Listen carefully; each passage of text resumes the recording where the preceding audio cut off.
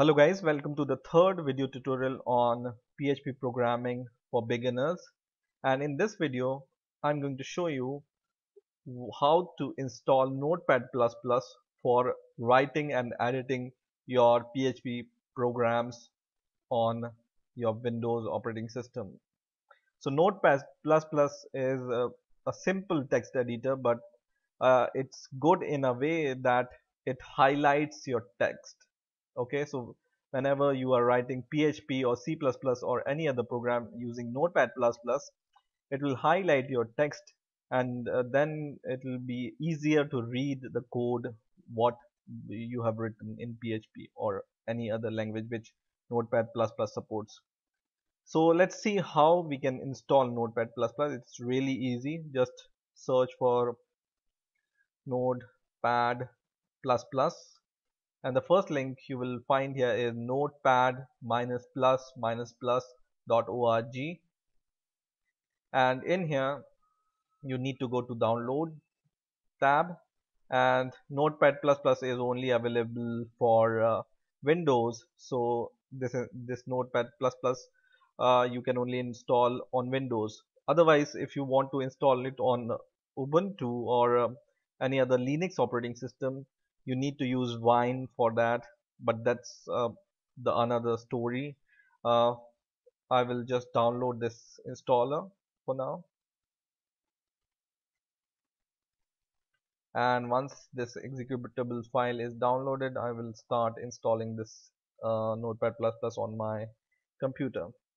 There are other text editor which you can use if you want to uh, write your code, or you want an editor which is cross platform. For example, Eclipse, you can use it on Windows, Mac OS, or on your Linux operating system.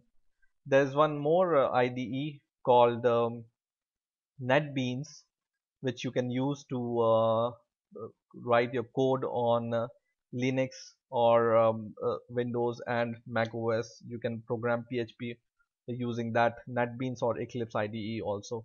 But for now, we are going to plus for our tutorial series. I have started the installer, and by default I will select the English as my language. I will click OK. Next, I agree. This is the default location where it will be installed. Next, next. And if you want to create a shortcut, you can just click this option, or otherwise uncheck it if you don't want a shortcut on the desktop, and install. And it will take few seconds to install this Notepad++. It's a very lightweight uh, installation, but it's really powerful. And just leave this checkbox checked, so Notepad++ will be launched immediately whenever you want to, whenever you close finish. So in here we can write our code, and why I'm stressing on Notepad++ is because, for example, I have Notepad also, Notepad in my Windows operating system, and it will also work fine, but there's one major difference in here in Notepad++ programming, or using Notepad++ editor, and this only Notepad editor, which is whenever you write your code in your Notepad++, you will be able to see the syntax highlighting. So I have written some code. First of all, I need to save this file as a PHP file, so I will right click it and I will say save as, and I will make one folder in here, which I will call it as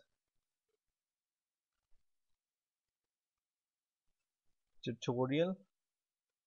And in this tutorial I'm going to give the name of this PHP file, which is, for example, test.php, and click save. And now you can see the syntax highlighting. It's red, and for example I want to echo something. Don't worry about this code. We are going to see in detail how to use this code, so don't worry about this. I just want to show this syntax highlighting for now. So in here you can just print hello world and semicolon.